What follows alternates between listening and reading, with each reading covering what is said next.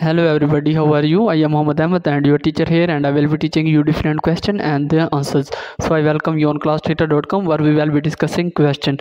In a football tournament, each team plays exactly 19 games. Team get 3 points for every win and 1 point for every tie.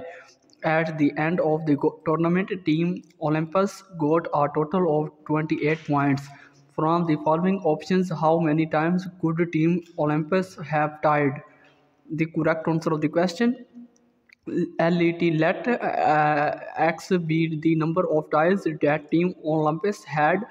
Since each earns the team 1 point, the total points from the ties would be X points. Since each team plays 19 games and gets 3 points for every win, the total points from wins would be 3 multiply number of wins, 3 multiply number of wins.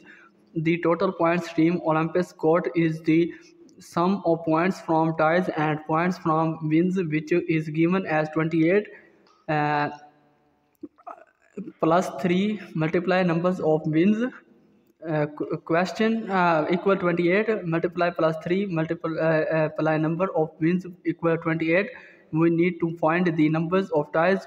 Question symbol multiply, and for that we need more information about the number of wins. Without the information we cannot determine the exact number of ties. So that's the correct answer of the question. If you have any question, just leave a comment. I will be answering you as soon as I can. Thank you very much for watching the video. Please don't forget to like, share and subscribe our channel. Until next question, bye bye.